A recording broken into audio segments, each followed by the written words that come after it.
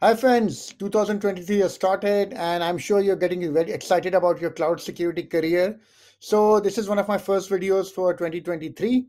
I thought it would be a good idea to focus on cloud security engineer skills, like what you need to develop to be successful in your career for 2023.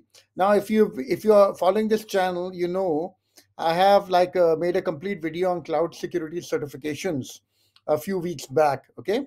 And I've said that what you need to know and how you need to like what type of certification you should pursue, whether you should go for the platform agnostic like the CCSK or the CCSP, or you should go with something like which is more platform specific like AWS, Azure, Google Cloud. And I've tried to clarify which certification is better for whom.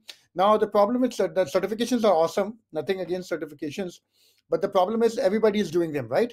So I wanted to talk about certain skills which you can really get to make yourself stand out from the competition. So this is what I'm talking about, cloud security engineer skills for 2023. Like what are the other skills that make you stand out and you can get them to make yourself stand out from the competition?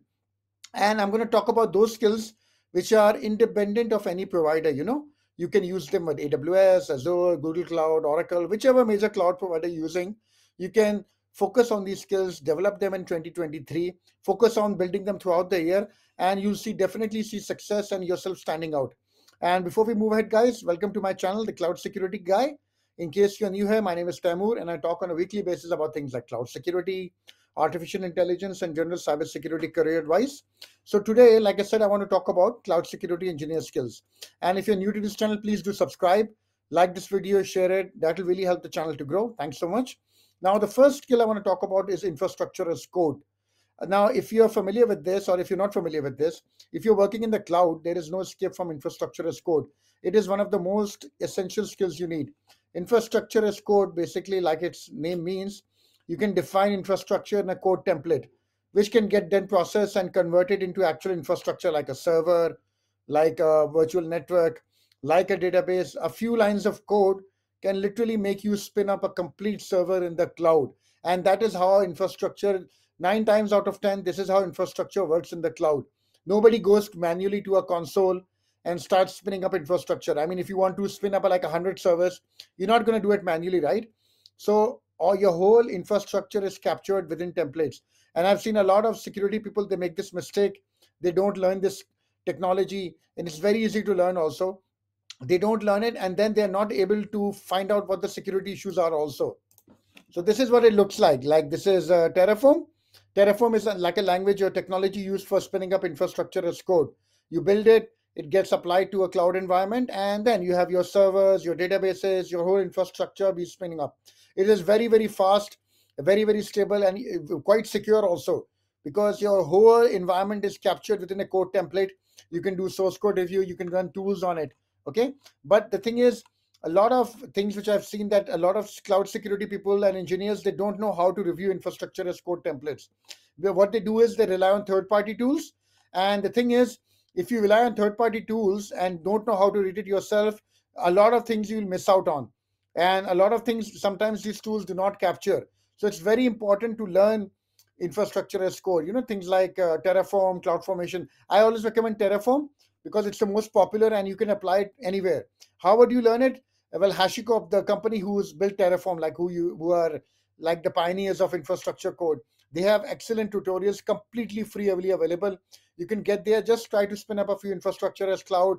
Try to spin up a server, see what happens, and at least get the basic knowledge of this. Don't be completely ignorant about infrastructure as code and how it works. Okay, so that's the first one. The second one, a lot of people which do not know, is serverless. What is serverless? Now, serverless is basically just like you can think about the cloud reaching its full potential.